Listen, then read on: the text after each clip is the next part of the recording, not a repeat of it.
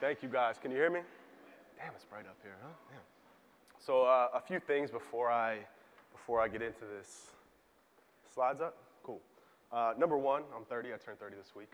Unfortunately, I'm no longer in my late 20s. Getting up there. Number two, I had the flu horribly this week. I'm still coming off of it. Really congested. I'm not going to be able to talk as fast as I usually do, unfortunately. Now, if I have to take time to cough, just excuse me, ignore it. I'm fine. I'll be okay. Number three, I'm not formally a member of OMG. And I wanted to take a second and thank Cotton for having me out here. I genuinely appreciate the opportunity to come and speak to you guys. And also to thank you guys for showing up. It's Friday. It's the weekend. You're taking time out of your lives. Yeah, give yourself a hand. You should be. Go ahead, man. Yeah, exactly. You took time. You put in a monetary investment. This is a big deal. You deserve to be congratulated. I'm going to do everything in my power to deliver as much value as possible for you guys and really give you an ROI for your time and money for coming here. So with that being said, let's get into it. So what I'm going to talk about today is an e-commerce site that I started called Laces Out. We sell shoelaces for sneakers. We launched in March, and I'll talk a little bit about the backstory in a minute, but essentially what happened is within a couple of months, we just hit like 1.5 million page views from organic search. Should say organic page views, so 1.5 million organic page views in just 6 months, just explosive growth. And I'm going to literally give you kind of the business in a box, not just SEO, but everything that I did really from coming up with an ideation to where I am today, and then what I have as plans for the future for this as well. So let's get into it. First thing I always do, I always start with social proof. I'm not a bullshitter. I want you guys to see that everything that I'm going to tell you in here is exactly how I did this. This is a screenshot from Google Analytics. You can see it launched in March. And in August, we did what, like 500K or so? I don't know. So a lot of page views, right, from organic search. You can also check SEMrush when you get some time. This has gone up even more since the new algorithm updated. We are absolutely killing it. Just seeing explosive growth. And money, too. Everyone always asks, so you're getting traffic, man, but are you making any money? Like, yeah, we're making money. We're selling some laces. And honestly, I started this as a case study for my agency, Weber's. Weber's is my life. I spend, God, I can't even tell you how many hours working. It's more like when I'm not working is what I actually count. We're growing fast. We're hiring people. We're doing a lot of cool things. And we got to the point with Weber's where I think probably all of you that are first getting started, you hit that point where you just don't want to work with small clients anymore, right? Like $500 is just not enough for your time, for your team's time. So I wanted to start working with bigger clients. And I saw that as e-commerce. It's really a much more scalable model than a local business. You rank a local business and then what? They start pulling checks and you're kind of sitting there with, shit out of luck, pardon my French. So we like to do e-commerce. It's just much more scalable. So I built this just as a case study because I wanted to show people that we're really damn good. And I believe that we're the best in the world at what we do. And I wanted to prove that. What started as a case study has turned into a very viable business opportunity now. And really the future for this is something that I'll touch on. But it's a legitimate business. Doing almost $10,000 a month, going to do about $12,000 this month. Excuse me. So I'm excited about it. And I want to share with you a lot about that. So more importantly, like I said, I'm busy with Weber's. I didn't spend a lot of money to get this going, less than $5,000 to get everything up and running on the site. That might be a lot for some of you. That might be nothing for some of you other guys. I'm just letting you know what it was. As you can see, $5,000, we're already profitable in month 3 from that. I'm going to talk more about that too. And more importantly, I don't spend any time doing this anymore. I don't have time. I don't want to do it, right? I don't want to manage a shoelace store. It's not what I do best. So I spend with my time, it's even less than 10 hours a month. I put that up there to be generous. I probably spend like 20 minutes a month on it now, the last 2 months. I don't do anything for it. It's just completely automated, and I'm going to talk to you about how I did that too. Come on. And this is a business in a box, right? So like I said, I'm not going to come up here and just talk to you about SEO. I consider myself a well-rounded marketer, everything from social, search, email. It's just the way the internet works, right? I mean, people don't just search for something and buy it anymore. You've got to be everywhere, especially in e-commerce, and especially if you want to sell something that has some sort of value to it. People are going to search around, so you've got to be everywhere. So I'm going to give that to you. This is what I'm going to talk about is this business. So sound good? Come on, man. I drove up here from Miami. I'm tired of this shit. I'm sick. Come on, man. Thank you. What? All right. cool. So, thank you. I like that.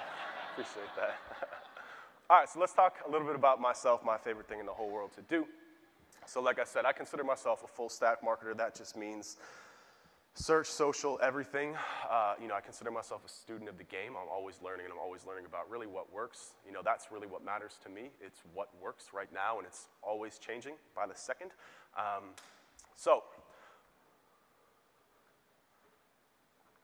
So I have 8 years of client-facing experience. I used to work for a very big consulting firm. That's how I got into digital. I got my background in tech and analytics. And through those big companies, I got to work with Target, Best Buy, some really, really big companies doing their SEO. It was an incredible experience. But on the same note, what I realized was that doing SEO for companies like that, it's not like doing SEO for a small business or your own site, right? Like, the type of SEO that they do is much more maintenance. It's much more fixing things. They have no idea about growth. They don't know about link building. They don't know about really how to be human when it comes to marketing. So, I really started looking at doing my own stuff and putting the pieces together, and that's really how I kind of built this agency, Weber's. That's, like I said, that's what I do my life. That's what I spend doing. It's a lot of work, as some of you guys know, but it's my baby, and that's really where I spend most of my time. This is really just a side project for me. But Weber's, we do organic search and mostly content marketing. I want to touch quickly on this. As Cotton mentioned, I do things a little bit differently. It's not because so much that I have a view about like PBNs or search bots or whatever. I don't really care. Do what works for you, right? It's your own website. It's your own business. But this is just how I learned. Like I said, I came up in the corporate world, and they don't use PBNs. It's just not the way they do it. So I have a much different view of how I do marketing, and you're going to see that throughout this presentation. I believe this is really important to me. I believe in research, strategy, process, execution, and growth. I think that if you're not growing every day, every month, then you're losing. You're going the wrong way. I'm a growth marketer. Everything is about growing, getting bigger, getting more revenue in the door.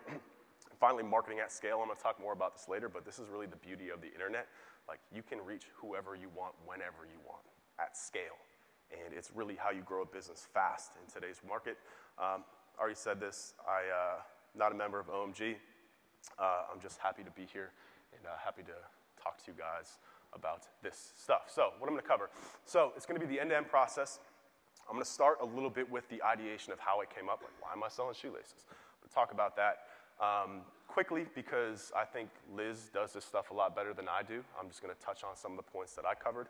I'm going to talk about the strategy. This is going to be the bulk of this presentation. I'm a firm believer in doing the work up front and automating on the back end. So I'm going to talk to you a lot about strategy. To talk about the setup of the website, the design, the functionality, the SEO pieces, all that stuff. Content, this is really important to this business and really important to me and how I market. I'm a big-time content marketer. To me, it's the glue of the internet right now. I'm going to talk about promotion. I'm going to talk about link building, all that fun stuff that a lot of SEOs love talking about. And I'm going to talk about building a process. And I'm going to talk about automation because, like I said, I am not going to sit around and write blog posts about shoelaces. It's just not a good use of my time or anyone's time, right? So I'll talk about that. And then I'm going to touch on the future, where we are right now and where I see this thing going. So let's quickly just breeze through these slides about getting started. I hate putting a lot of text on here, so I'm going to go through it really quickly, but this is a framework that I use for product selection, right? I call it the low and the high. You want to have some things low and some things high. So one of the things is cost. When you're picking a product to sell online for the first time, if you're just getting started with this, and especially if you're going to be buying it from China and just selling it arbitrage, you want to have a low-cost product. This is going to keep your initial investment down, so you're not going to be spending, 50 grand on some TVs getting shipped over. It's going to keep shipping costs, excuse me, it's going to keep shipping costs down, and it's going to mitigate your overall risk. You also want to keep the weight down. Shipping cost is huge, and also storage, like where are you going to put this stuff? This was a problem for me. I had it in my condo. My girlfriend wanted to slit my throat for the first 2 months because I had boxes of shoelaces everywhere. It was crazy. Tech, you want something low tech. You do not want, the biggest pain in the ass about running any business is really dealing with customers and customer service, and if you're selling something that has a high propensity to break, it's not going to be fun, right? You don't want to be selling cell phones and getting emails from people like, my phone is, just don't do it. Keep it simple. Keep it, I like to sell commodities, right? Something that everybody needs. That's the quality is kind of just standardized, right? Like shoelaces, you don't even pay attention to them. Mitigate low quality products, okay. And then competition and brands. You want to have something with low competition in terms of really the SERPs and in terms of online competition. One of the reasons why I love shoelaces was because the big brands don't really push the laces that hard. Nike sells a lot of shoes, but they don't really push their laces that hard.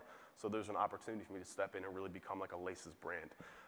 When it comes to the high side, you want something with high demand. Obviously, if you're gonna be selling something for $3, you gotta sell a lot of it to make money. So there's gotta be a large demand. You can just check things like Google Search, Keyword Planner, and Amazon also has some tools if you wanna sell on Amazon. Excuse me. Passion. So this is something that I don't think a lot of people talk about, but when you're marketing something, you want to market it to a passionate audience. I mean, look around. There's SEO is obviously a very passionate space. Online marketing is a very passionate space, right? You want to look for the same type of niche to sell a product in because it's going to allow you to market at scale to a lot of people. And then potential. Oh, also, too, something that you're interested in. This is big for me. I like sneakers. I have a lot of pairs of them. So, you know, building a brand and building a business around shoelaces wasn't too much of a stretch for me in terms of keeping my attention span because I have really bad ADD. And then potential. To me, I don't, you know, there's two types of businesses. There's ones that make money, which is fine. I'm not gonna, if that's your prerogative, that's you. But I like to build businesses. I like to build companies. I like to build brands. I'm a big brand marketer. I believe in brands. I think it's what makes people buy. So I like to look at something with a lot of potential to not just make, you know, couple $1,000 selling shoelaces. I want this to be long term, right? So those are my kind of tips on what to pick a product to sell for. This is where you're going to sell it, right? I don't really want to touch too much on this. You know, there's Amazon, Shopify. I built it on WooCommerce because WordPress is like language to me. I'm just comfortable using it. My team's comfortable using it, so it's very easy for us. Amazon is a whole nother can of worms. The reason I didn't go with Amazon was because they were going to take too much of a cut for FBA, and you lose a lot of ability to market on Amazon because you don't own the site. You know, I like to own it, and marketing is what I do best, so I didn't want to lose that ability. So the other big platforms doesn't really apply to anybody here. So this is going to be the bulk of this talk here, strategy. Again, like I said, I like to do 90% of the work up front. Excuse me. I believe that good research and good planning and good strategy is the groundwork and the driver, like this picture here, very straightforward, I guess, of the campaign. It's going to dictate the entire business, from the brand, from your messaging to the product that you're selling, everything. The strategy is huge. It requires a lot of work up front, like I said, but it saves time in the long run. You know, you do the work up front, you get it done, and then you figure out a way to automate it, which again, I'm going to show you how. So it all starts with a brand. Again, like I said, I'm a brand marketer. You know, at the end of the day, most of us are selling the same thing. I mean, everyone in this room is selling SEO, right? Right? What's the difference? Brand, right? Everyone here has shoelaces. What's the difference? Brand. Everyone has a phone. Brand, right? The brand is ultimately what makes you buy. So Apple users is a perfect example because my iPhone 6 crapped out on me literally 2 days ago. Of course, when the new iPhone update comes out, GPS doesn't work, gets all hot. What's that? I'm sorry. Can you not hear me? Oh, sorry. Oh, you got the same problem. All right, yeah. No, all right, cool. I couldn't hear you. Yeah, I don't mind if you interrupt, by the way. You know, I don't like just talking to people, so feel free. But yeah, I mean, but ultimately, what's going to happen? I'm going to go buy another iPhone because I'm not going to buy an Android. Are you kidding me? I don't know how to use that shit. You know what I mean? So it's brand, right? That's what it does. So again, this picture is kind of funny. It's the same thing again, right? The new iPhone comes out and it's actually a worse product, and I'm still going to buy it, right? It's the power of a brand. It's something that a lot of SEOs especially don't talk about. You know, and again, just there's a lot of misconceptions about brands and what a brand does. You know, people look at an Apple and obviously give that as an example as what a brand should be, but it's not, right? Brands in today's world are built overnight, right? And there's different types of brands. You know, you don't have to be a mega brand. You can just be a niche brand, right? And has anyone here heard of Shreds? Anyone use Instagram? Yeah? Okay. So in 2012, this dude who, CEO of Shreds, was living in his mom's basement. He was hawking some protein products, the same crap as everyone else, right? Literally same protein that everyone sells, whatever it was. He made about $90,000, not bad, right? Damn it, I was supposed to ask you what you thought they made. Damn it. So, and this is actually supposed to, yeah, exactly, thank you. This is actually supposed to be 2013. So in 2013, this is a typo, they did $5 million in 1 year. I mean, cotton's grown incredibly, but I don't even know if he's grown. That's just incredible, right? How do they do it? Influencer marketing. If you've seen Shreds anywhere, what they did, they just found a lot of really attractive men and women with abs and beautiful bodies, and they sent them product. That's it. They sent them product. Now, influencer marketing is incredibly competitive now. You can't launch a campaign like they did just because these people are going to charge you, you know, $1,500 for one post, and the ROI just isn't there. But that's how Shreds built the brand. But more importantly, What they did, they didn't go after the whole fitness market. What they did, they niched down, right? You really want to find a niche within a space, whatever you're selling, shoelaces, protein, whatever. Find the niche market within whatever you're doing and focus on that and become that brand, that go-to brand like Shreds did in that market. And that's really the beauty of the internet, is that people think that niching down is bad, right? Because why do you want to sell to less people? That doesn't make any sense. We want to sell to everybody. No. The internet allows you to reach everybody. How many people here have a cell phone on them right now? Everybody. Come on, man. That's everybody. Everybody's got a cell phone. Everyone has the internet, right? You can reach every single person in this room, and really in the entire country pretty much. Everyone has a smartphone. The internet is everywhere, right? And you can reach people in their back pocket. That's some pretty powerful shit, okay?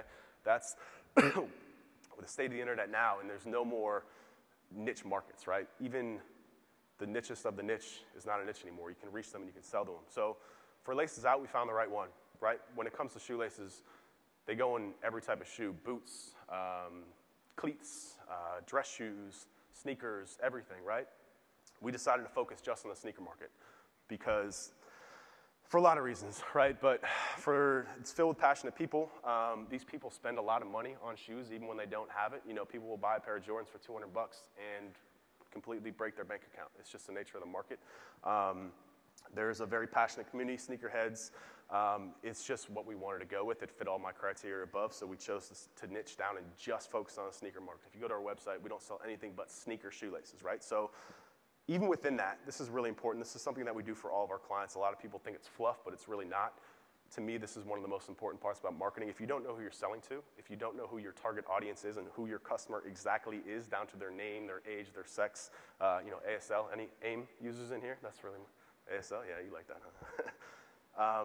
We build a customer persona, right? We want to know everything about who we're trying to sell it to. So again, we're finding a niche within the niche, right? Like, there's women that buy sneaker shoelaces, there's men, but like, we want to focus on the people that are most most likely to buy and blow that out. We want to become that brand for those people, right? We want to drive repeat customers. We want to drive social shares, all that stuff. We want to be that brand for those people. So we want to know things like age, sex, location, income, preferred media, the slang that they use, right? Like, I hate when I go to, like, you can just tell when a website is out of touch because they're not speaking to their audience, right? Like, their messaging is just wrong. It just makes you uncomfortable, right? Like, you have to be able to speak the same language as your customers. It's really important. It sounds stupid, but it's really important. You want to know their social preferences. I mean, you should know who they're voting for in the election, right? All this stuff. I mean, and most importantly, where do they spend their time online? Are they Snapchat users, Instagram, Facebook? You know, what do they like to do online? So one of the best ways that I know how to do this is just Facebook Audience Insights. Has everyone used this tool before? Yeah, it's incredibly powerful. Incredibly powerful. Facebook has, what, like 2 billion people online? And all of their data, just a disgusting amount of data. And you can play around with it in here. So basically what I do is I just started typing in like sneakerheads, and then I'll look at the most people that are they're like 18 to 24, and then you just reset it for sneakerheads 18 to 24. You just keep niching down until you find that most viral part of your market, and that's really it. You know who they are. So for Laces Out, our target customer was between 18 and 24. He's a male. His education is high school level. His income is low. He reads sneakernews.com, ESPN. He watches HBO, Netflix. He watches sports. He uses Snapchat, Instagram, Facebook, and Twitter. And just kind of like, again, we do this for all of our clients. We literally build this persona. We just do like a little blurb that says he's a younger customer with low purchasing power. This person is highly active on social media, connected to their phone, and rarely uses a computer aside from school and work, right? Does anyone here have teenagers that are kids? Does that sound like them a little bit? Yeah, exactly. Exactly. So why does this matter? I mean, why does this really matter? Number one is pricing. Product pricing is a bitch. It sucks. You can't just go to your competitors and look and see what they're pricing and then just undercut them or overcut them. Like, you want to understand what your target audience is willing to buy, right? Do you want to go premium? And a lot of people will always want to go premium, right? I mean, just because what we see online and we see on Instagram and Snapchat is people live in the high lives, but like, come on, that's not America. We know that, right? Most people live in paycheck to paycheck. Like, you don't have to go the premium route, and you have to know who your audience is and your customer is. If I went the premium route, I wouldn't have sold anything. If I'm trying to sell shoelaces to people with no money for 14 bucks, they're not going to buy them, right? It's just stupid. You got to understand that. The marketing mix, right? So this means, like, what channels are you going to use? Are you going to use Facebook? Are you going to use Instagram? Are you going to use SEO? Are you going to use content? What are you going to do? You have to know where that person stays online in order to decide that, right? Where to spend your time, because you don't want to just be like, and this drives me nuts with clients when they're like, I think I should be using Snapchat because, like, I saw an article. I'm like, does your audience use Snapchat? They're like, I don't know. Like, how do you not know? Like, you have to know this stuff. It's critical. And then branding and image. Again, like I said, I'm a huge brand person. And like, how are you going to position your brand? How are you going to communicate with your people? What's your website design going to look like? What are your social media updates going to be about? All this stuff, you have to know your customer, what they want to cater to them. And once you understand who they are, everything becomes easy. And I really want to take a kind of a side pivot here and talk about Webrus with this because it's vastly different, right? So for Webrus, we're B2B sales, right? And this is how I dress every day. You know, I am who I am, and you know, I don't wear a suit for a lot of reasons, but number one, because I'm not selling to people who wear suits. Like, my target audience is 27 to 36 marketing managers at e-commerce and startups. That's my target audience, right? So as opposed to putting on a suit and, you know, kind of taking that mentality, it doesn't connect with them. It doesn't resonate with them. Like, my target audience, if you look at anything across my brand, I use Twitter and I use Facebook, and that's it. I don't waste my time on Snapchat and Instagram because it doesn't make me any money.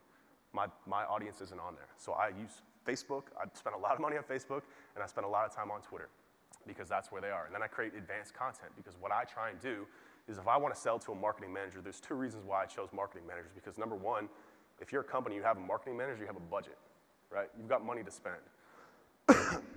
So in order for me to reach those people and convince them to hire me, I have to prove to them that I know more than them. So what I do is I just create really advanced content. That's why I created this case study. That's why I spent all this time building a side business so I can sell more contracts.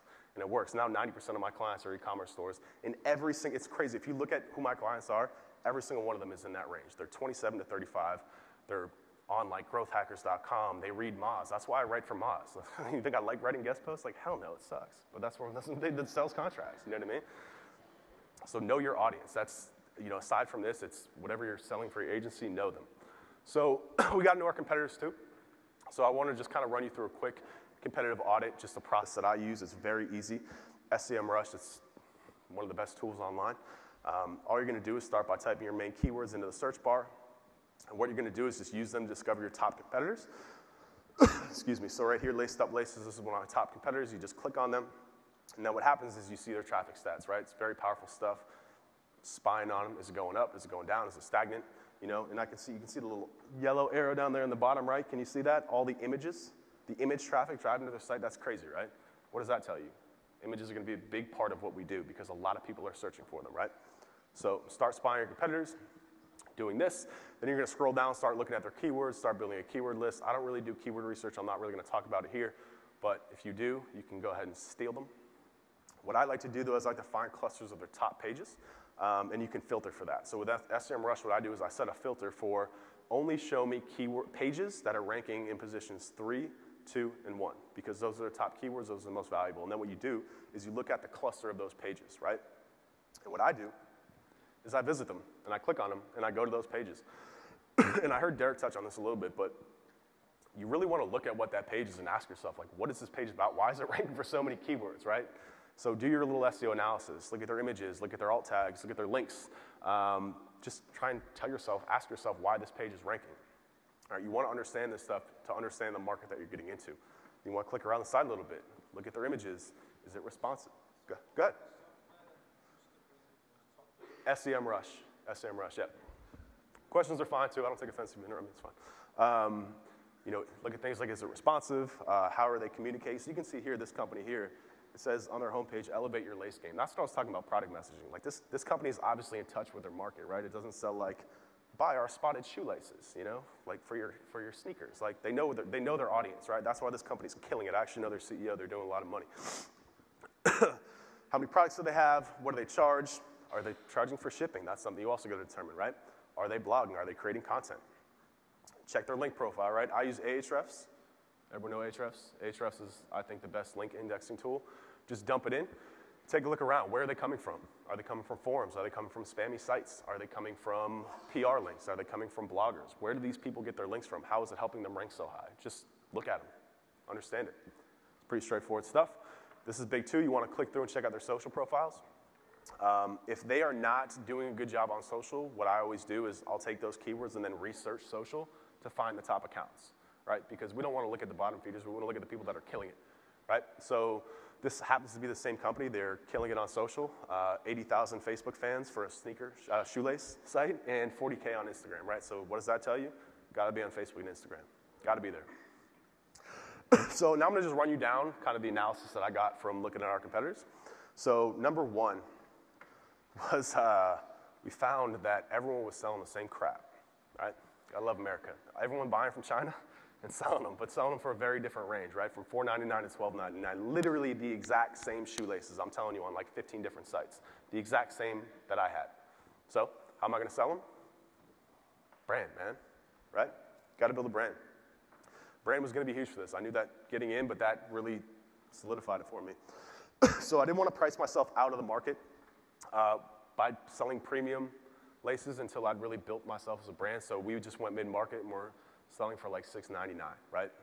A large reason for that is I want to get the sales data. Like, it's really, really important to get people to your site, have them purchase. You know, are they coming from search and purchasing right away? Are they coming from social and purchasing right away? They're coming in, browsing, and then purchasing. Are they coming back and purchasing? Are they purchasing the first time, second time? Like, that data is key. And then you can start, you know, raising your prices and figuring that out. But getting those initial sales first, you know, for a couple months is really key to understand your customer even more. I found that review schema was everywhere.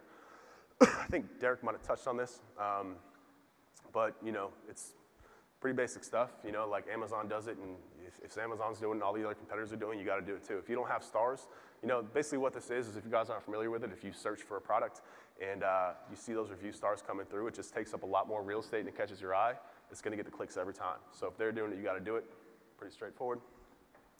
The importance of category pages. So this is important from an SEO point of view. So it's tough with shoelaces because they're kind of like inherently plural, right? Like shoelaces is plural inherently, but when you're dealing with singular versus plural keywords, right? So like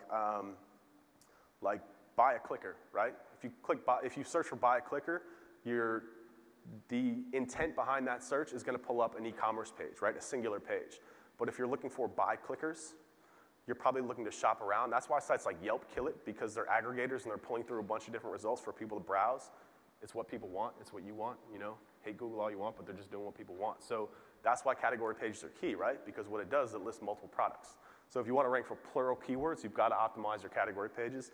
And like rope shoelaces, like the first 4 results, they're all category pages. So that alone, I mean, knowing whatever you want about plural versus singular, whatever, but if you just see that, then you know, hey, category pages are going to be big, especially for that keyword. We need that keyword. Found that a huge pain point was shoelace sizing.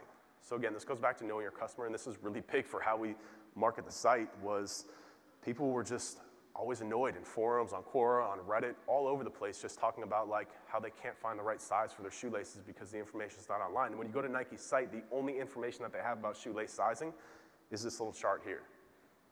Doesn't tell you nothing, right? If you're looking for, you know, a pair of shoes that you spent $200 for and you're looking to replace the laces and this is all they got, there's an opportunity there, right? Excuse me. So talk about keyword research for a second. I guess I lied, it's in here. Google, I don't use keyword research tools. I just use Google search. So hopefully you guys are familiar with this little hack, but if you type in like a keyword and then you hit space before it or space after it, what it does is going to pull down all of the top search keywords and all of the most related keywords to that search. So if somebody's searching for that, they're also most likely searching for this. All the semantic, all the keyword research you need can be done with this. It's all that we do. And this is really big, you know, it's more positive for the industry, but we found that a lot of people happen to be searching for like pictures of shoes on feet, right? Like people wanted to see pictures of like shoes on feet, right? I don't know. So when you type in on feet, and this is kind of crazy, right? When you type in the keyword on feet into Google, right? It could be anything, right? Like blisters on feet, I don't know, hair on feet, right? 50% of that most searched for are sneakers, right? People looking for Jordans on feet, Adidas on feet, all that stuff. There's huge, huge volume. And when you take this to image search too, it changes the keyword list. And you're looking at a whole different set of keywords. So right there, we just scraped all of that and dumped it into a file for what I'm going to talk about in a minute with content creation. So again, this is just another one.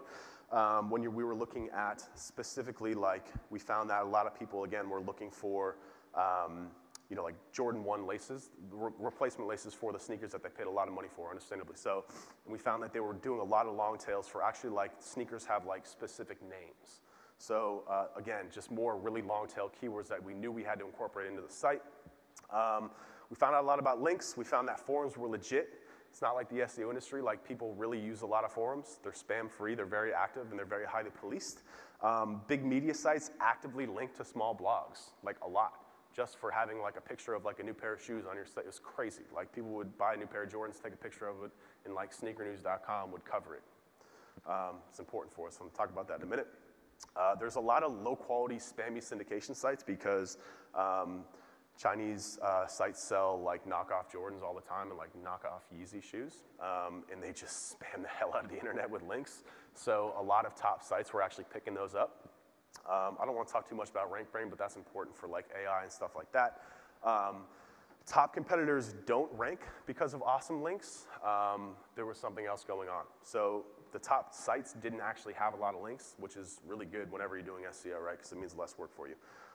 We found that Facebook and Instagram were the channels we had to be on. Twitter would be nice, but it'd be a lot of effort.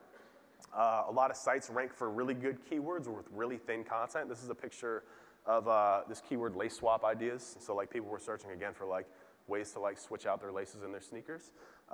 Really high purchase intent if you think about it, because if you sell shoelaces and people are searching for like, hey, what can I switch my Nikes with? Like, yeah, you want to be there, of course, because you can just hawk them some laces while they're there. So really high purchase intent keywords with like, there's only 25 words on this page. It's crazy. So ranking for those keywords with really thin content. So let's recap. Going to focus on the sneaker side, going to do mid-market pricing, competing against low authority sites in a niche with a ton of search volume. SEO and content would be huge. Need to have a presence on at least Facebook and Instagram. Damn, this is my old presentation. Incredibly mobile-focused market. All right, let's just move on. You guys good so far? Yeah. Makes sense? Okay, cool. Don't fall asleep on me now. Okay, so I'm going to kind of breeze through this too because, you know, I actually got my undergrad in graphic design. So at the time, I thought that's what I wanted to do, and then I realized you don't make any money, so I stopped. But design is really important to me, really, really important to me, and I think enough marketers don't talk about design. And number one is because, bro, nobody's putting credit card information into a site that looks like shit, period. It's not going to happen, right? I mean, like, I find a site that looks like it's from, like, 2001. I'm like, come on, man. Like, what are you going to do with my credit card information? That's not going to happen. So, like, design, from just the trust point of view, it's really important. And if you don't kind of have a good context for design, you should start to learn, because it's really, really, really important. Plus, all the competitors have nice sites. You know, again, brand, website design is incredibly important for brand. You know what I mean? Like, there's a reason why Facebook changes their look. You probably don't even realize it, but Facebook changes like once a month. They're constantly changing, constantly tweaking. It's really important. So I found a custom designer. He now works for me full time because he did an awesome job. $75 a page, right? I mean, you don't have to do custom design. I'm just kind of walking you through what we did. If you use Shopify, and honestly, in hindsight, going back, I would have used Shopify because Shopify is incredible. Just hard-headedness of myself for the reason I didn't. But so if you want to get a website design custom, which I strongly suggest you guys do, templates are limited. You can only do so much. Just literally all you have to do is give them examples of what you like and what you don't. Communicate with them, tell them, write down a list of the things that you want from your site, make mock-ups if you have to. You don't have to have them build the entire website, so this is important, right? So like, let's say you have 50 products on your website. You don't want them to design an individual page for each product. That would be 50 pages. You just want them to design one page, a template, that you can then edit on the back end, right? So it's really cheap. You're paying $75 for all your product pages, right? Another big thing for us was needed very quick, fast, one-page checkout design. Like when you're selling to teenagers, their attention span is crazy. Like if you have to make them click like shipping information, then click next page, and it takes 2 seconds to load, like they're gone, right? So I knew it was gonna be important that we had to have a one-page checkout very quick. I wanted something light with simple colors. And basically I just needed 5 pages. I needed a home page, a product page, a page for light content, a blog, and then a blog post page. And then we developed a bunch of stuff later, but very simple, right? So I paid like $250. You can check out the site. It looks really good, and it had to look great on mobile. That was obviously important too. So again, the checkout had to be as quick as possible, so I'm just gonna kind of run you through the design and how it came out. Again, we're selling to these young kids. Getting them to do anything is a hassle. So we wanted to have quick checkout. Everything runs through PayPal, very fast, very get on, get off as quickly as possible. PayPal's awesome for that. It really speeds up the checkout process. You also can't go anywhere on the site without seeing sizing info. Remember I said that sizing info is a huge pain point. So we want to design that into the site. It's on the left sidebar. You can't miss it. Importance of category pages. Just talked about this, right? So we developed category pages, putting the review schema on there so the stars will pull through in the SERPs, and also leaving a place for unique text. If you don't do this, what happens is it's just your website is going to default to just a blank page with products on it, and there's going to be nothing unique about that page. So if you want to rank for those plural keywords like rope shoelaces, flat shoelaces, you've got to have a unique page, and that text, that additional bit of text that you can add, even if it's just 50 words, really helps to do that, especially because your competitors probably aren't doing it. Again, if you're on WordPress, the Yoast plugin makes it really easy to do that, to change the title. That's obviously really important. Changing all the SEO data on those category pages, all your pages really. Does everyone here know what breadcrumbs are? Breadcrumbs are really important for e-commerce SEO. Breadcrumbs? No? Yes? Okay. Well, the reason why these are important from a technical point of view, so search engines are spiders. They crawl links. And these are links, right? And search engines are very lazy. And what this does, it tells them exactly where they are on the site, and users also. And if you've got like a pretty deep cart process or a pretty deep product page process, if they're clicking through like 25 products, you want them to know where they are on the site at all times. It's good for the user experience, and it's also really good for SEO. It's a must for e-commerce sites. You obviously want to have your keywords in the title and keywords in the URL. Pretty straightforward SEO stuff. The review stars on the page, again, like you have to have these review stars on a product page. If you don't have reviews, you're going to look like crap in the SERPs. Multiple high-res images. This is something that's a huge pet peeve of mine. Like when I go to a site and there's like one picture and it's from the manufacturer's site, again, like that trust factor. People don't want to buy from that. Like you want to make it seem like there's a brand, like you actually own this product, that it's yours. So one of the ways that I hack this is there's some websites that you can ship your product to get high-res images taken, but it can get pretty expensive. So really all that you need to do is if you have an iPhone, I do a lot of video marketing, so I have a pretty nice like DSLR camera, like a Nikon, right? I paid a couple $100 for it. It's a good camera. I took it with that, but you can do it with an iPhone too. I actually saw it on YouTube. This girl was taking amazing product photos. Just get natural lighting. So if you've got a good window in your house or whatever, just put them on your bed, take a picture of your products, whatever it is, and then just send it. I actually got a guy on Fiverr to edit the photos. He was $5 for 20 images. So I spent, like 30 bucks for all the photos on my site, and you guys can check them out later. This is what they look like. They came out great. Just drop the background, have them clean it up a little bit, very easy to do. You also want to make sure to optimize the images on your product pages. So if you actually go to Google Images and type in Jordan 1 laces, we rank first for it. It drives a lot of sales, actually, again, because I said images are going to be huge.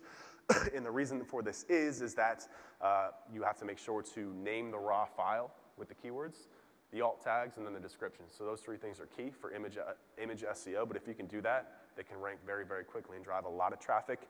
You always want to have a space on your product pages for some bullets, and these bullets should really be selling points. You can put keywords in there, but really they should help people sell to understand what the product is and really the value and the benefit of that product. That's what those bullet points are for.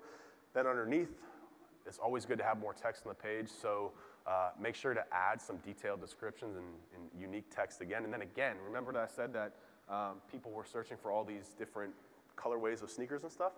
We put them on the product pages, right? Why? Because the page is about laces, and then we've got these keywords on here. We've got the name of the sneaker on there. These laces are compatible with Jordan 1 red, Jordan 1 whatever, right? So we're getting those long tail keywords on the page without stuffing them on. They look great too, right? So it's important to keep like SEO and marketing when you're building your website. And if you just tell this, like I didn't design this, I just told this to the designer and he made it look amazing. So now we're going to talk about content. And I'm excited to talk about this actually because I don't think they really talk about content too much in OMG. And I built my business on content marketing.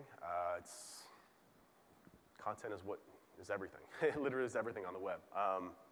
So because they don't talk about it in OMG, let's talk about why it's so important. So number one, it takes a long time to rank for like your money keywords, right? Like you're not just going to launch a new site and rank for, like, I don't know, shoelaces. It just doesn't happen. It takes time. But content can rank really, really well, really fast if you know how to do it the right way, which I'm going to talk about. It's scalable. People are only going to search for white shoelaces so many times every month. Then what? You done? Like, no. You build the content on top of that to drive more traffic, and it's scalable. You can just scale it infinitely to get as many people to your site as possible. It lets you join the conversation on social. Like, you're not just going to start putting out product links and expect to build a Facebook page. It's not going to happen. You need content of value to your audience to actually build a presence on social media. Generates links more naturally. We don't have to talk about that too much, but it's just a fact. Touched on this earlier, but the path to purchase has a lot of touch points, right? Like, who's bought a TV here in the last year? Anybody? Did you just Google it and find the first link and buy it? No. You had like 50 tabs open, right? You were reading reviews, you were checking social, you were asking friends. Like, that's the way it works. Like, consumers are so empowered right now.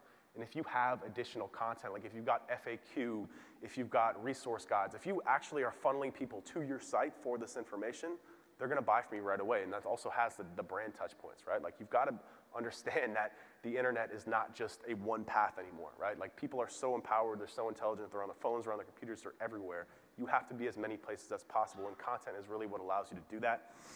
So how do we find content to build? Like, what do we do? Go back to SEMrush. Literally the same report that we were at before. All you're going to do is you're going to type in your keywords again and just look at your competitors. We want to find topics, not keywords. So topics are a little bit broader, right? Keywords are like, buy Jordan shoelaces, right? We don't want to build content around that. It's a little bit spammy. What we want to do is take a step back and find all these pages that are ranking. Go to SEMrush, look at your top competitors' pages again, and just understand. Let me go back. And just understand like what it is that they're ranking for. So what we're going to do is you're going to pull that report down to Excel, and you're going to filter it. And you're going to look at those groups, and you're going to say, what story are these keywords telling? So all these keywords are going to be mapping to one page once you have it filtered, right? One page could be ranking for 100 keywords. What is that story? What is that page about that it's ranking for? That's your topic. You take that topic. You also want to focus on things that are non-product based or like so like anything that's like buy or like hire, those aren't the keywords you want to build content around. You want to focus on more informational type queries but that still have intent or relevancy, right? So like the lace swaps, right? Like people are looking for ideas for lace swaps, but my product pages aren't going to rank for that. But I can build a blog post around, 10 different lace swaps for Jordan 1s, right? And if people find that, then it's a very high intent keyword as well. So what we do is we just dump these all into Google Sheets. This is actually a screenshot from a client. We do topical research for them. And we just come up with all these topics. We just understand what it's about, the content type that we're going to create. And once you have this done, you pretty much just got like a book of content to create. So I know I kind of sped through that, but I've got a really great video on my YouTube channel about topical research in depth. I suggest you check it out because it's really, really powerful stuff. So for Laces Out, what type of topics did we find? We found a lot of search volume around release dates of like branded sneakers. So again, like I said, like people just go crazy for Jordans. It's insane. And like they release them in limited waves. So they'll do like one release per year for like the Jordan 1, I don't know, like Reds, right? And people search for them just in a disgusting amount. And this is actually like breaking news on news sites. So we found there was a lot of volume around that. We found there was good volume around specific sneaker type lacing sizes. So like, what is, Jordan 1 lacing sizing guide, like, what length should my Jordan 1 laces be? A lot of volume around that. Good volume around shoelace recommendations for specific sneakers. So people were searching for like new laces or like upgrades for like, again, like, what laces look good with my Jordan 1, stuff like that. And then there's a ton of volume around just like sneaker specific, like just head keywords like Jordan 1, like Nike Cortez, stuff like that. And a lot of images and stuff too. So again, like the on-feed queries were very, very big. So how do we attack it? We attack it with a funnel. I don't know if you guys saw my webinar that I did a couple weeks ago where I talked about this funnel model. But I'm actually going to just skip through this really quickly because I go through these one by one. Don't worry, I'm going to get to it. So the first one is awareness that I'm going to start with. So the type of content that we wanted to create for the awareness was those sneaker release dates, right? This is very high level, very top of the funnel. Really no purchase intent, but still touch points with the brand, right? So we did short, high-level content that satisfied the direct searcher query. So if you look at the title of this, it's literally sneaker name and then release date, right? And there's a ton of search volume, like a disturbing amount of search volume around that. So we just wanted to capture that by creating that very high-level content. That was the very top of the funnel content that we started creating. It also allows us to build what I call domain-level relevancy. There's a lot of talk about links, but domain authority and authority from search does not just come from links. It comes from content depth, it comes from relevancy, and it comes from quality. So if you've got a lot of very good supporting content that supports what the theme of your domain is about and people are sharing it, then it's going to help to build authority with search without links. So content adds depth. Depth and it helps search engines really index you for a lot more keywords a lot faster. The interest level stage, so this is the next step down the funnel. We started doing huge roundups of these sneakers, so like the 75 best Nike Air Huarache colorways, and this Nike Air Huarache gets searched for like, I don't know, something stupid, like 300,000 times a month, and we rank on the first page for it. It's crazy.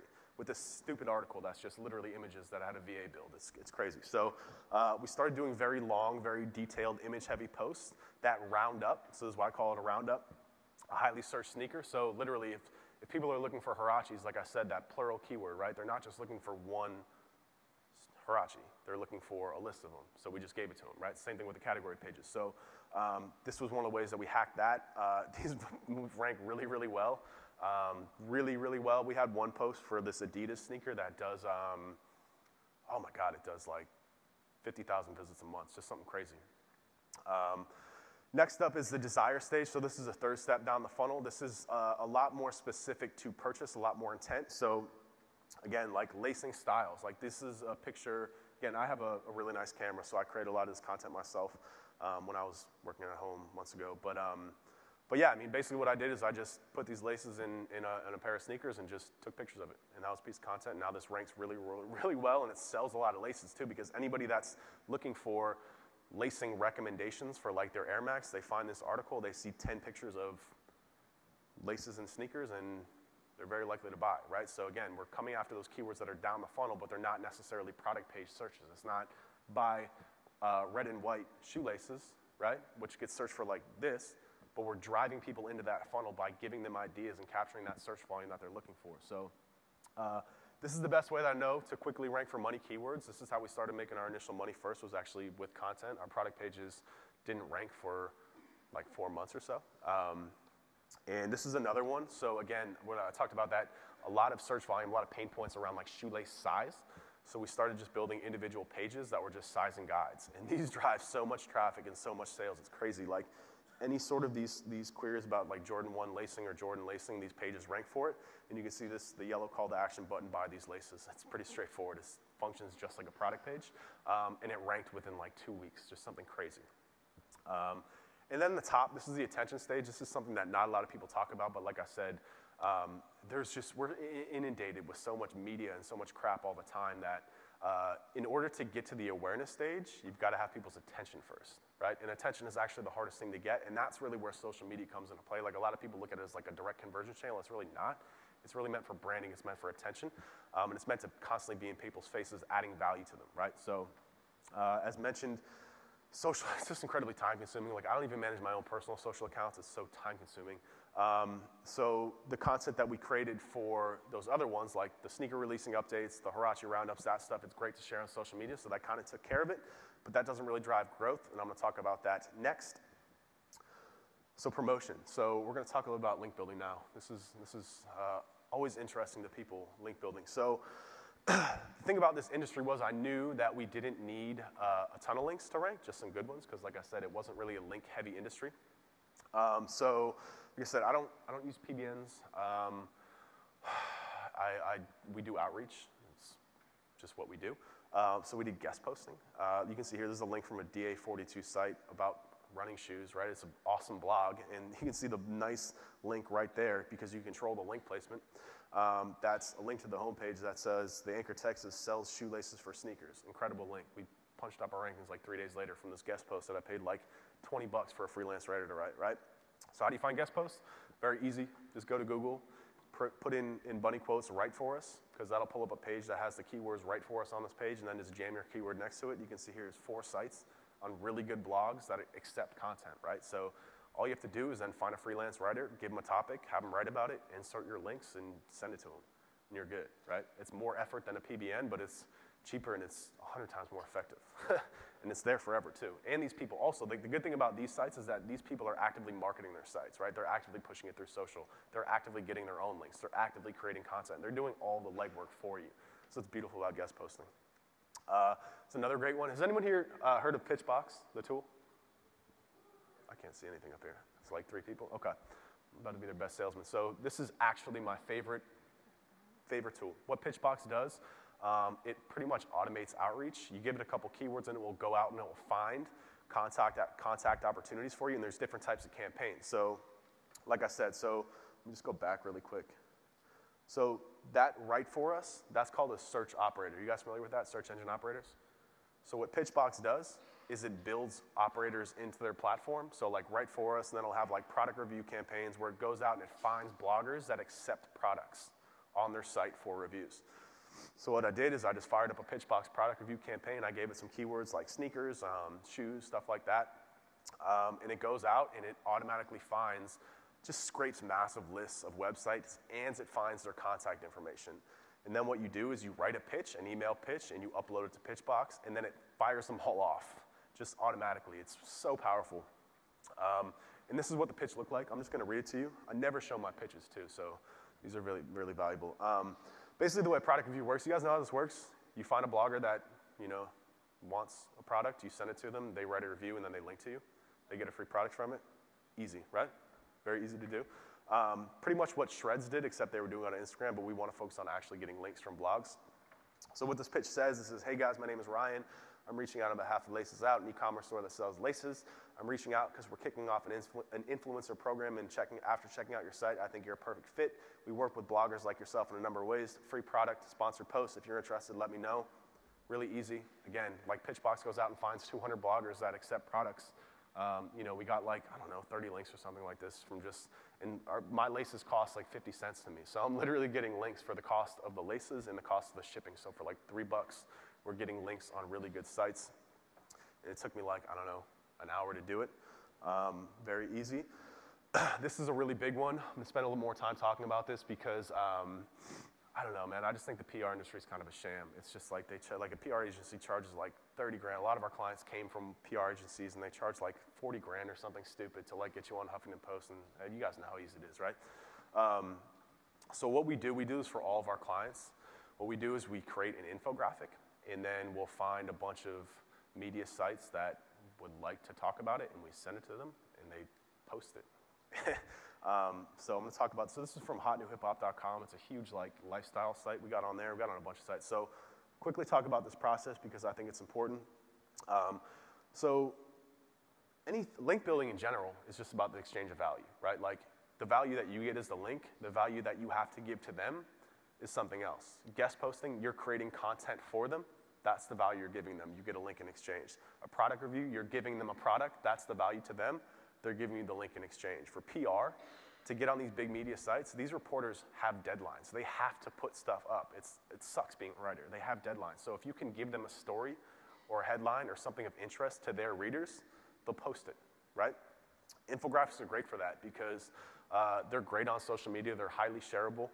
This one is a can of Coke one. It went like crazy viral about a year ago. And it was just, I think it was some SEO agency that did it.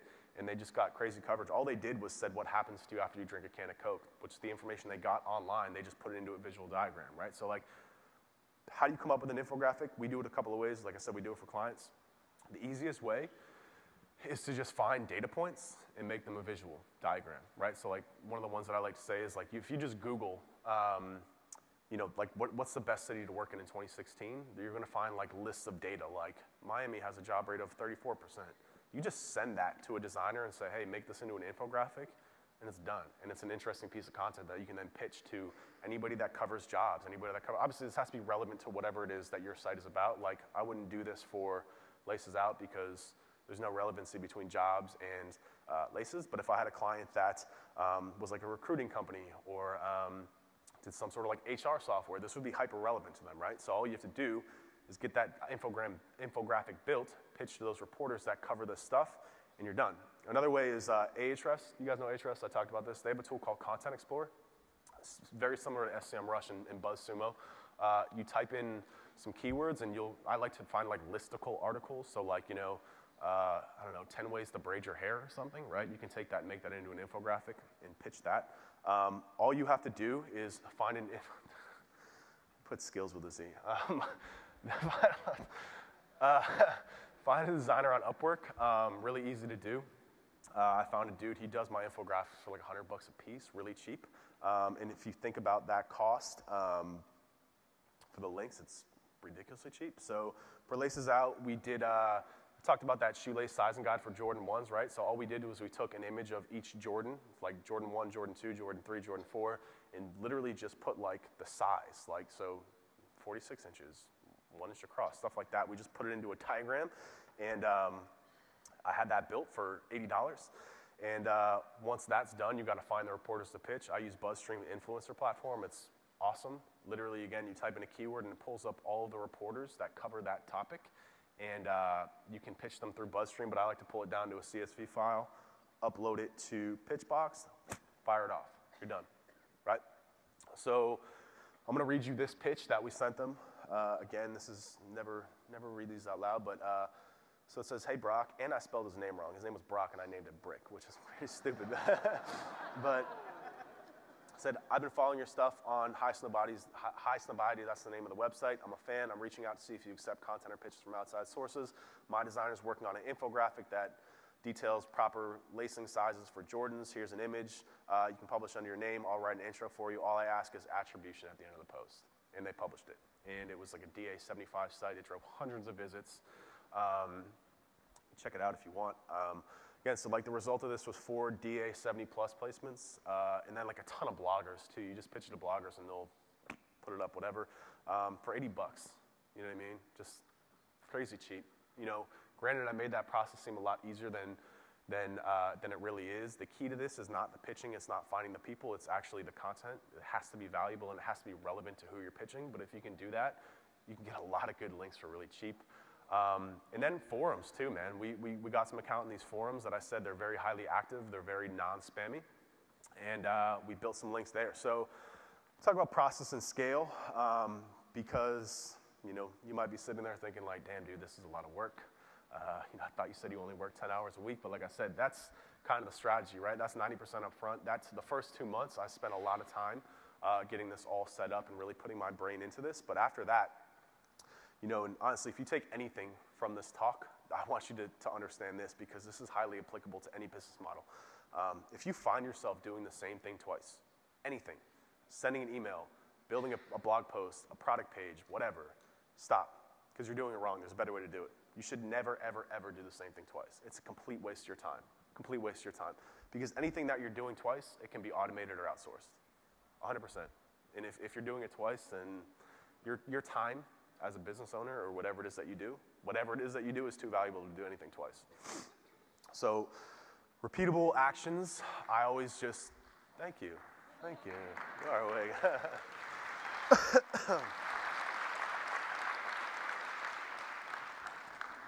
So, repeatable efforts, outsource. Outsource and automate. Either find a piece of software that can do it or outsource it. God, I just blew my load too early. I just said this. So, like writing all these, like updating social media, like this stuff is just a waste of your time. And if you're doing it right now, please stop. Just don't do it anymore. Thank you. I like that. Okay, so how do you do it? Basically, like I said, laces out, I don't do anything for it. It's completely automated and it's growing like crazy. And it's not like the site is just sitting there, like we're constantly creating new content, we're constantly doing stuff for it, but I don't do it. I have a VA do it. He's $2 an hour. That's not what I chose to pay him. That's what he wanted. So don't feel bad for him. But basically, the way I do it is it's about a process, right? It's about literally having a step-by-step process. And let me take another step back, right? Like I think that we do some pretty advanced web marketing at Webrus, but nothing that we do is rocket science. We're not curing cancer here, let's be serious. We're selling people shit that they don't need. And it can be done by anybody who is empowered and trained, right? I mean, you guys know, some of you guys are new to this stuff and you picked up a lot. It's once you kind of get the grasp of it, and if you have a process to do it over and over again, anybody can do it. So by building a private YouTube channel, literally that's it. I just do like talking voices, videos of like literally like, hey, this is our Facebook page. Like, here's the login. It literally, I mean, just building that for him step by step. And he does social media management. He researches and builds content for us. And literally, again, like, don't ever think that what you're doing is too advanced for people because it's really not. Like, everything can be boiled down to a process. Keyword research, literally, like, even building the thought process into somebody's mind of like, the framework that I laid out for you guys for that stuff, like literally just like, okay, type space now, see what those keywords are, pull those down, right? Like it can be built into a process. It's not too difficult. And customer service is another thing, like I said, answering email. So let's take a deeper look. I'm actually going to show you the exact process pretty much that I did to automate our Facebook and Instagram page. So our Facebook page has like 10,000 likes and Instagram has like 3,500, right? And I've never, ever touched it. It's just completely off. He pastes it in. Now we've got a video on that page. And then he takes the link from where he first saw it, so sneakernews.com, and he pastes it in there. Then he goes into Photoshop. He opens up Photoshop. Anyone can use Photoshop. Very easy to do, and I built him a template. He takes the image, he replaces the old image, saves it, and uploads it. Now we've got a unique image for that post. So now what we have is we've got automated content on Facebook, on social, and we've got automated content on WordPress. Now what I have to do is I have a very low-cost writer go in and write like 250 words to round out that blog post based on the link that he put in there, right? So you see how the process completes itself. Now we've got an automated circle of Facebook updates that nobody else is doing, Instagram updates that nobody else is doing, and blog content that's really highly relevant, building relevance for the site, and driving a ton of extra traffic for us too. And I haven't even lifted a finger, right? It took me 10 minutes to make that video for him. Make sense? Cool. Okay, so now everything he laces out runs on a process and managed by a VA. So everything. That's just one process that I built for him. I mean, the product pages. I had never built a product page. It's a complete waste of time. But he knows how to create. He knows how to name images because literally I said, look, here's an image. This is how you do an alt tag. This is how you do a title tag. Like, it's not rocket science. You just have to give them the tools and the knowledge to do it and empower them, and they can do it. So like I said, I pay him $2 an hour. He works for 3 hours a day. That's 6 hours a day or 180 hours a month. This business is costing me probably about double that because I use 2 of them now. So about at math, what's that, $360 a month? It's not bad, right? And I don't do anything. So this is a McDonald's model. This actually offends a lot of people for some reason, but if you look at the most successful businesses, it's about boiling anything down to a process. I do this for my agency, everything. You will not walk into my agency and see anything not having a very specific process, right? The way that has anyone here taken my link building course, by the way? Yeah. Is it a process or what? Thank you. Is it good? Speak up. I need to get you the mic. He basically said he thinks everyone in here should buy it, just FYI, Thank you. But that's kind of the way my brain functions, is that everything should be a process, and I think that anybody can really do it, right? So it's the McDonald's model again. You should really look into it. Unfortunately, it's kind of what's corroding America at the same time, but it's also what makes businesses just light on fire, and that's building a process, and it's doing scalable processes over and over and over again, and letting the business owner focus on things that matter, right? Like, you shouldn't be doing the work anymore once you get to a certain point. It's a hard lesson I had to learn, and my agency really started growing when I understood this lesson that I cannot be doing the work anymore. I have to build the process, train my people, empower them, make them happy, and let them do it, and that's how you grow, okay? And again, you can still deliver very high quality work with very low cost inputs, right? Like, you would be shocked at some of the links that we build for our clients and who is actually building them. It's crazy, right? And it's not spammy. It's all done according to process. But again, like I said, a lot of people look at things like link outreach and think it's too much work. It's like, yeah, if you try and do it, it's too much work. But like, you shouldn't be doing it anyways, right? So just FYI, quick sales pitch, that's what my training teaches, is how to do link outreach at scale. If you're interested, hit me up. And I do this with everything in Laces Out, right? Like, everything in Laces Out runs this way, and also with Weber's too. It's a little bit more difficult with Weber's because, we do a lot more communication and stuff like that. But this was a hard lesson I had to learn with this agency, because the way I market my business is through me.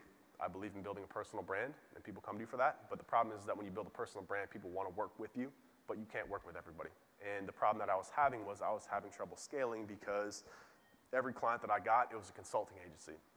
It wasn't an agency, it was a consulting place. So I had to stop that, and I did that by process. I had to train my people how to do everything that was in my head, just like this. You should see our internal processes. Like, we've got crazy documents like this and videos that, they ultimately appreciate, because it makes their job easier, right? Like, my employees, you might think it drives them crazy, but every day they know what to do, and they can work from home. Like, I've got a very expensive office in Miami, and they never come in anymore because they don't have to. But side note. Anyways, so let's talk about what's next. So, the future is really wide open for this business. For me, the plan is to just keep growing it. Again, this is just a side project, just to let it keep going what it is, but eventually add additional SKUs on top of it. So selling sneakers, selling merch, selling t-shirts, selling socks, stuff like that. I just have to get off my ass and start doing it, but To me, the ultimate goal is to be the highest traffic website in the sneaker niche and build relationships to become that go-to media outlet. I get free sneakers all the time. Like, these were free shoes. I like free shoes, and that's what happens when you've got a high traffic website. People send you stuff for free. It's crazy. And until then, we're just going to keep doing what we're doing. And that's it. Thank you. Thank you.